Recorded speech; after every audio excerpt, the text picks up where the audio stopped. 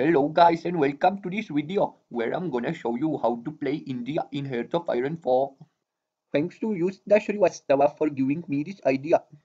This video is not intended to make fun of anyone. If you have this accent, keep it. I love it. Okay, so first to the focuses. The focus you want to rush is the Smiling Buddha. You can see 300% research bonus for nuclear technology. Very useful. So we are gonna start with Great Indian Peninsula Railway. Another thing we really need to do is build full infrastructure in Calcutta because those tuk-tuk traffic jams there are really terrible. To help allies in the World War II, we need to rush these anti-tank tuk-tuks. Our unstoppable tuk-tuk template is going to look like this.